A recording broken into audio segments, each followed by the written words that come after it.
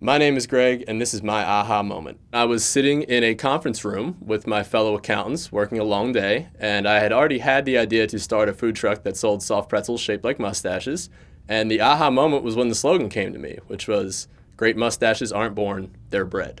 From then, I kept working as an accountant, and I was traveling every week and not really able to spend much time with my wife, and I decided to get out. I decided to take a chance and start my own business and started the food truck, and here we are. It was nerve-wracking. I didn't know what I was doing. I don't have a culinary background. I'm an accountant, and I had the idea, and we got excited and got started, and we learned a lot as we went. But the overarching feeling that I remember, it was just being blown away by how people gravitated towards the concept and how excited people got to see us come. I really feel great now. I have created something that gets people excited, and it doesn't always work out. We don't always sell 1,000,000 pretzels. Actually, we've never sold 1,000,000 pretzels in a day.